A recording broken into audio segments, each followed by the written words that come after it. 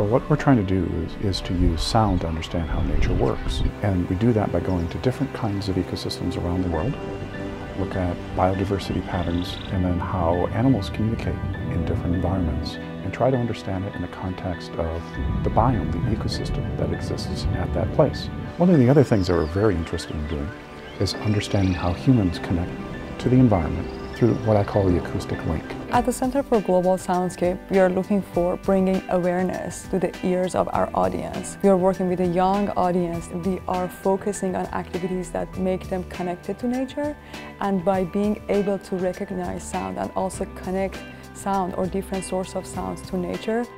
We are working with mainly middle school students, and also the package is adaptable for visually impaired students. So the learning package that we have is composed of 3 elements: the interactive theater show, or ITS, the YELLS, or Your Ecosystem Listening Labs, and iListen, which is an online learning portal.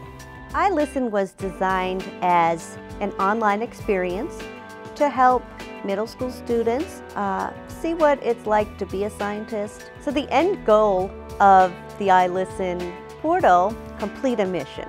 And a mission is a research project. These students will fly to a location using a map that has interactive research sites, and they will visit the research station. In this research station, they actually conduct an experiment using sounds we've collected in the field.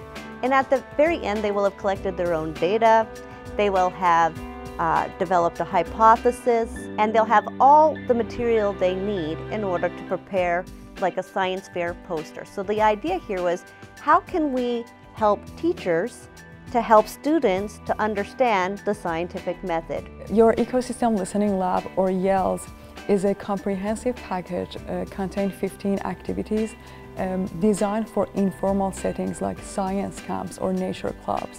Each activity is individual, it has its own learning objectives, and has been designed according to next generation science standard. There are many studies showing that students, especially young students, they are losing their interest in the STEM field. One of the essential components of this package is YELLS, because it teaches young audience how to be a scientist.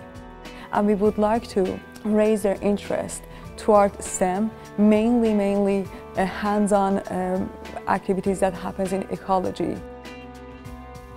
Informal STEM learning is extremely important to formal classroom learning, in that informal learning provides an opportunity to expand on and extend what happens within a classroom setting, and at the same time that informal learning experience can be brought into and integrated into the science classroom or the STEM classroom in a formal setting, and then provide opportunities for a teacher to build on those informal experiences so that students can develop a better understanding of science, or in this case our environment and sounds and soundscapes.